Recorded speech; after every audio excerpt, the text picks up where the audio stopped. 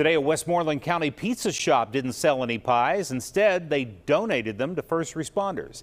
In a video posted on Facebook, the owner of A Slice of Pizza, New York Pizza in Manor, PA, explained his decision. We did this last year where we donated half of our pizzas for the day to all local first responders.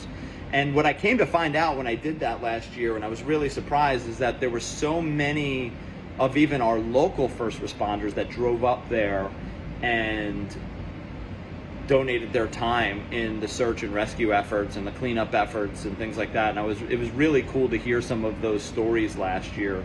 So I'm going to be doing the same thing this year. The only difference is instead of donating a portion of the day, I'm going to donate the whole day.